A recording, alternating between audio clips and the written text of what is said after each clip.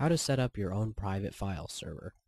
The tools you will need are an older computer with Windows 2000 or XP installed on it, a 10/100 megabits per second gigabit router, any brand will do, Ethernet cables, wireless adapters if you want to access your server wirelessly, the FileZilla FTP software, the FileZilla FTP client software optionally, and good computer navigational skills.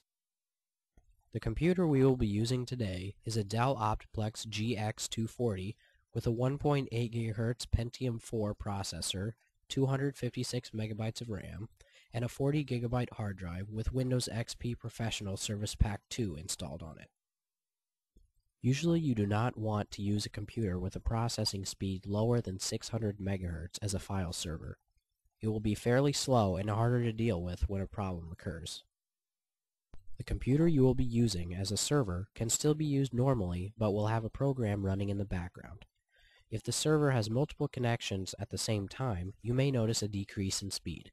Since this tutorial is about small private file servers, you probably will not encounter very many connections at the same time. First, download the FileZilla FTP server software for Windows in the page listed below. If you are not able to directly download the FileZilla software onto the computer you will be using as a server, you can download it on a different computer and transfer it via flash drive. When installing the FileZilla software, follow the on-screen instructions. For this installation, we will be choosing the option that says Install as Service started manually and use the default port 14147.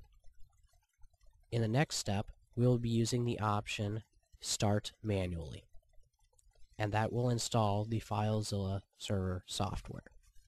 Once you install the FileZilla FTP software, a window will show up like this.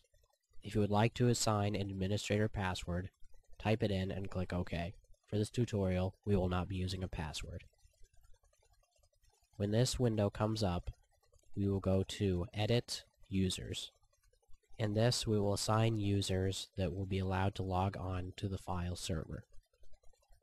Click Add to add a server and type in the name that you would like. Click OK once you are done creating the user. If you would like to assign a password, then go ahead and click this and type in your password. We will not be using a password. Click on Shared Folders and click Add to add the folder you would like to share over the network. For this tutorial, we will use My Documents. Click OK. This is already set as the home folder by default.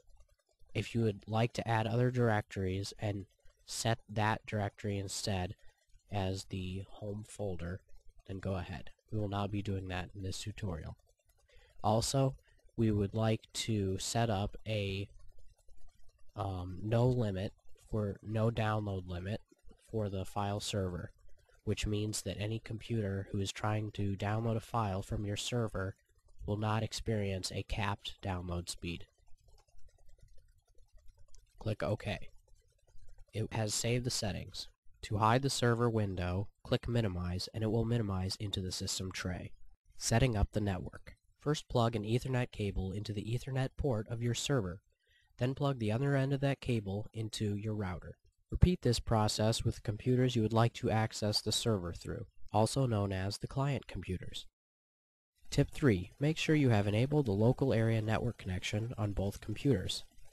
You can do this by going to Start, Control Panel, Network and Internet, Network Connections. Then right-click on the local area network connection and click Enable. Accessing the files. For this next step, you will need to know your server's IP address. To do this, follow the steps that I mentioned before to get to your local area network connection. Then double-click on it. It will bring up this status window. Then click Support tab. It will show the IP address right here, and in this case, this IP address of my server is 192.168.2.2. However, I'm using a different computer right now, so it's .3. But my server's actual IP address is 192.168.2.2. Now switch computers to test your new server out. Once you're on your client computer, click Start and open up a web browser, either Internet Explorer or Firefox. Now type in ftp:/192.168.2.2. That's the address of my server. Then you type in your username and password that you created using the server software on the other computer. Now you can access all the files that you specified in your server software. You can also download the files from that server and do what you wish depending on what permissions you granted them through the server software.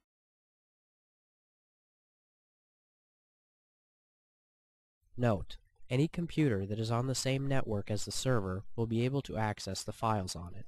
If you would like to connect to the server wirelessly, set up your network the exact same way, except you will need wireless router and wireless adapters for each of the computers on the network. If you would like to remotely access your file server through an internet connection, here are some things to consider. You don't want anyone stealing your files, so you should password protect every single username you create. Additionally, you should invest in a high-quality firewall and antivirus software, as well as contact your ISP to see whether or not they allow a server being run over their connection. Errors that may occur. If your client computers are unable to connect to your server, your firewall or antivirus software may be blocking it. Try defining the FTP connections as a safe zone. For further support, contact your antivirus software support. If you suspect your router may be blocking the FTP connection, contact your router manufacturer for further details. If the FileZilla server is acting up, contact the FileZilla support for further details.